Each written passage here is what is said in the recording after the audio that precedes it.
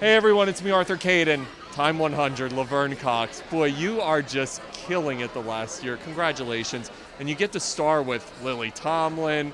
Nat Wolff is one of the hottest young actors, and this movie is a blast. Talk to me about Making Grandma.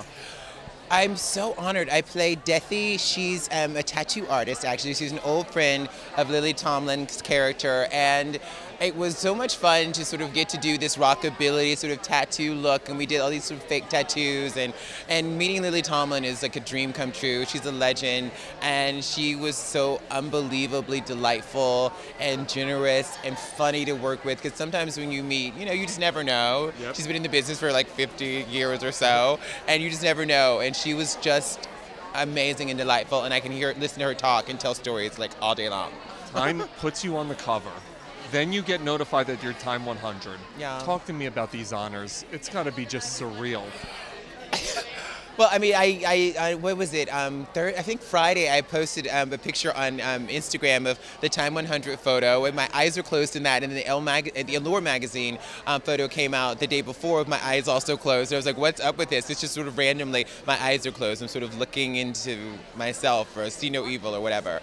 It's amazing. It's amazing, and it's an honor, and it's sort of hard to fully process, but what I do know for sure is that this is a huge inspiration for the people in the communities that I represent, and for my fans who can believe that their lives and their contributions can be considered valuable. And I think there's never really been a moment historically where a black trans woman has gotten this kind of attention publicly. I mean, I made People Magazine's 50 Most Beautiful People. So I'm like, how do you process that? But what I do know is that it's a huge inspiration for a lot of folks who follow me and are inspired by the work that I do. So I'm really grateful to Time Magazine, to People Magazine, to Allure, and to all the folks who are out there supporting me. Orange is the New Black. Coming back. What can we expect? June 12th. Oh my gosh, it's been... Our fans for Orange are so hardcore, and I want this for them so badly. I wish we could premiere tomorrow so they could get been fiending for this show for about a year.